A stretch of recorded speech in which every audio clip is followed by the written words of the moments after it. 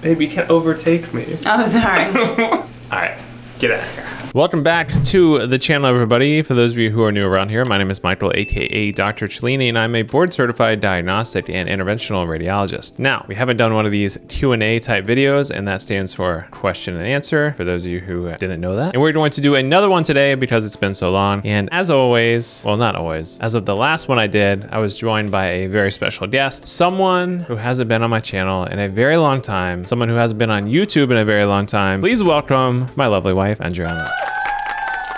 She always goes to the other side. Sorry. This side. Wrong side. You have to speak into the microphone as well. Wow, this is a new device. This is fancy now. So this is Andriana. For those of you who don't know, she will be reading off the questions today. I have not seen these questions. I don't even know what questions she's going to read off, but we'll see what happens. All right. Do you have anything to say to yourself, to the audience? Not to yourself.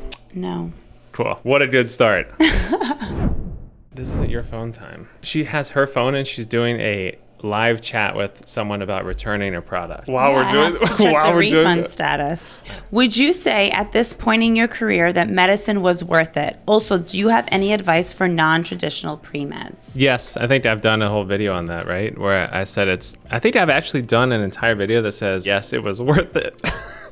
So maybe they're not a true subscriber to my channel. Well, put the link right over here. Yeah, put the link up here. I think it's literally called, Was It Worth It? But yes, it was worth it. I love my job. I love where I'm at right now. It was all worth it in the end. Training was terrible. This whole long process was awful, but now it paid off. All right, question number 2. Did you start investing in rental properties while in medical school? Do you pay cash for homes you own by yourself or do you finance them? Something a little bit out of the medical space. Yeah, it is. Did I do it in med school? No. When did we buy our first home? 2 years ago? 2 years ago. Yes. 2 years ago. So I was in, I was in fellowship. I don't think that would have been possible as a med student. No. I had $0. Maybe not even like the first couple of years of residency. Yeah. Actually all of residency. Yeah. I don't think that would have been possible, honestly. What was the other part of the question? I forgot. Did you pay for them in cash? Oh, no, we did not pay for them in cash. We put a down payment.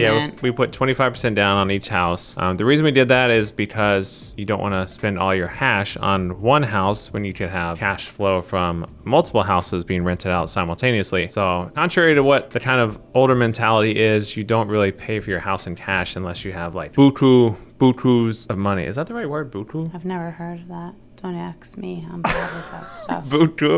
Buku money? I just think of merci beaucoup. Anyways, next one. Would you like to do more travel videos? Ooh.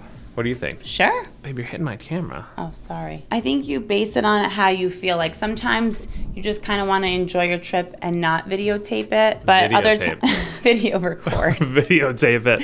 But other times I feel like it's just natural just to kind of film if we're just kind of casually strolling. So I don't know. I guess you kind of do it in the moment. But when you're watching this video, we will be in Spain. So maybe we'll videotape that. Maybe after this video releases, there will be a travel vlog in there at some point. I don't know yet because, again, it depends on my mood. Okay. Last time we went to Turks and Caicos on our vacation. Oh, well, that's just more like a relaxation. There's not much to videotape besides us swimming at the beach. So it'll probably be... Yeah, we didn't do anything that trip, but it'll probably, this is more of an adventurous trip because we're going like different places in Spain. So maybe it'll be easier to travel vlog this. Did you finish paying off your student loans? No, a link to the video up here where I talked about why I'm not paying off my student loans.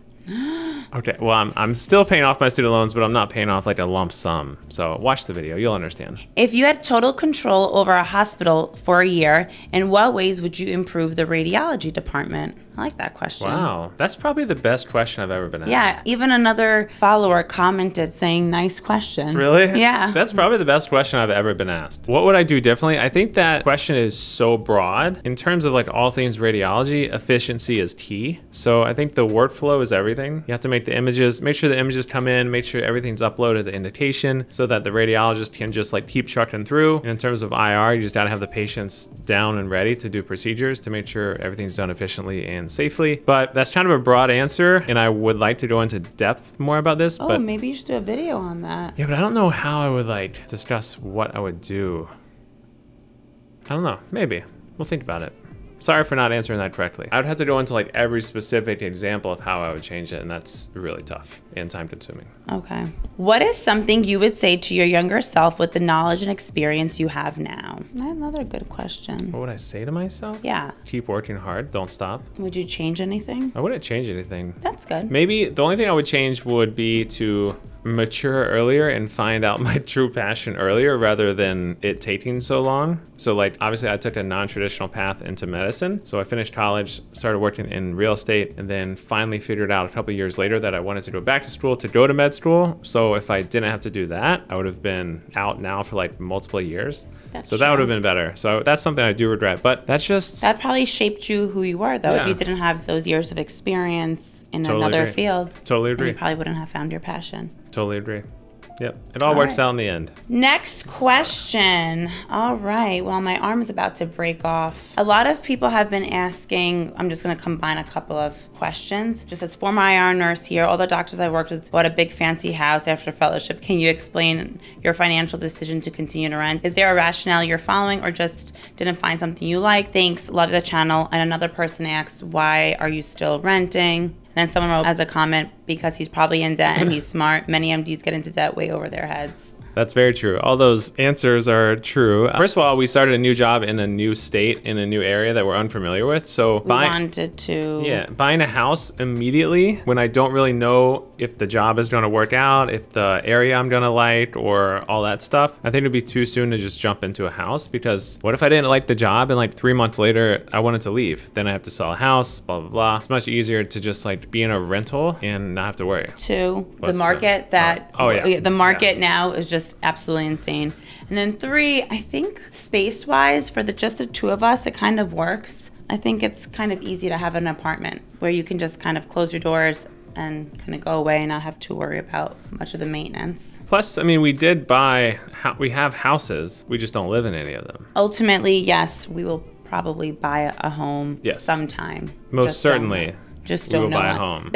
That we will actually live in. Correct. Yes. Just not yet. Buy a home for ourselves. Yes. Okay. Next question. I lost the questions. Oh no. How did you lose the questions? I don't know. I'm coming back. It's all coming. Okay. What advice would you give people in their early undergrad years who are hesitant to go into medicine because of corporatization and provider burnout? I would say you are on to something, because that's very much something to think about. But I think there's burnout in every job, just it depends on the degree of burnout. There is a lot of burnout in medicine, so I encourage you to go out and really shadow doctors and see what it's all about and see what the day-to-day is actually like, because it varies across specialty, across private practice, academics, all that stuff. So you'll find out if it's right for you. But also, so many doctors told me not to go into medicine because they were burnt out, and then I did it anyways. I think if you have a good work-life balance, it doesn't really matter. Yeah. That's I key. agree. Work-life balance is key. What investment opportunities would you recommend for medical students to help get us started or even to begin building our portfolios? And someone commented, research the most popular medical procedures, then find out the corresponding manufacturer,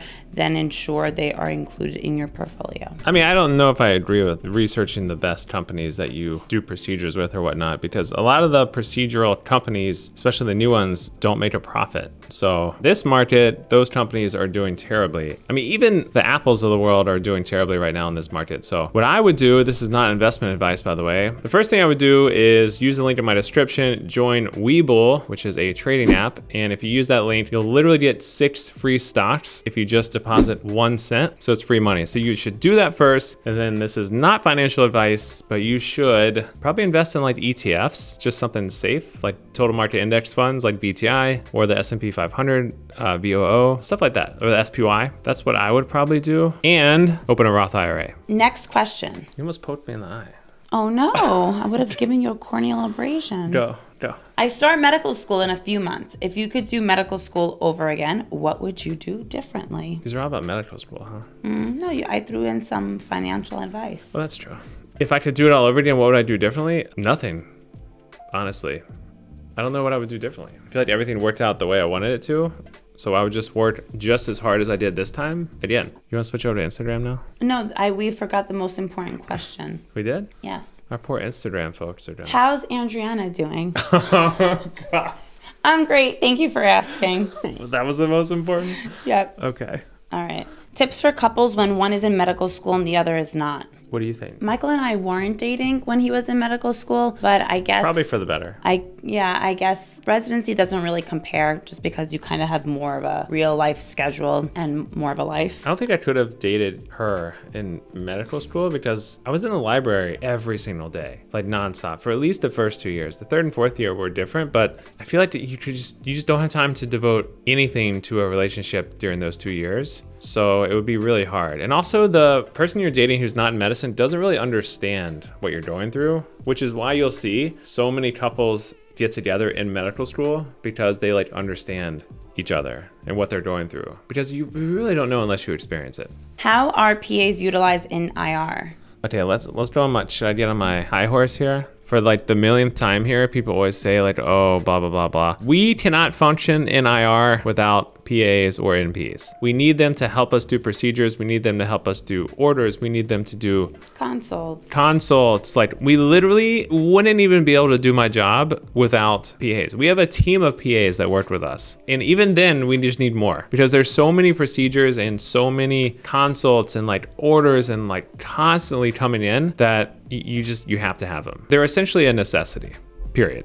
I guess Michael really advocates for PAs. This is non-biased because I'm married to one. If I guess, would go back or choose another specialty to practice medicine in, I think I would choose IR. I really like the way that PAs are utilized in IR, and I really like the way that your practice and your hospital utilizes PAs. So I always recommend like any new grad PA to kind of scope out the IR scene. Nice mix of procedures and medicine and consults and, you know, interacting with patients, kind of like a little bit of everything. And this isn't just in private practice, because PAs are used in every academic place I've ever worked in as well. Like, again, even with residents, you can't function without PAs. Or you probably could function, but I guarantee if you're hospital or department hires PAs, it'll function like exponentially better. That goes for IR. I can't say it for any other specialty, but IR specifically, it's almost a must. Next question. All right. Tell us a time when all three Dr. Cellini's got into trouble as a kid. I got into the most trouble as a kid. And I'm the middle child. You know, I have middle child syndrome. I'm always up to no good. High school. I was never very needy. Yeah, very needy. I never did anything bad,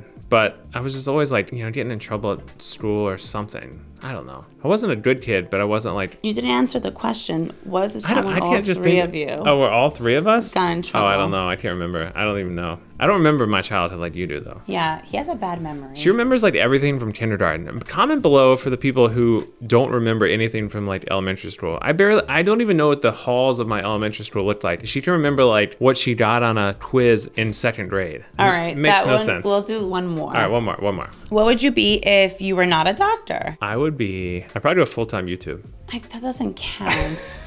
I would Your YouTube started from medicine, That's so you true. can't That's actually say that. I don't know. What would I be? I mean, I don't know. Maybe like stockbroker? All right, Dr. Cellini would be a Or stockbroker. a real estate developer? Really? I don't know. I like that stuff. Oh, all right, Yeah. cool. All right. So send us out. Okay, one moment. I have to read. Why do you have to get so high up? Oh, God. Send us out. Alrighty. So if you enjoyed this YouTube video, make sure you like and subscribe to Dr. Cellini's channel. And if you would like to see more guest appearances, then make sure you double like on this YouTube video. Follow me on Instagram and TikTok. Follow Andriana on Instagram and maybe her YouTube channel. Maybe she'll put out content once in the next 2 years. Who knows? Someone did ask that question. Of course. So, you know, it's a little sleepy over there on her channel.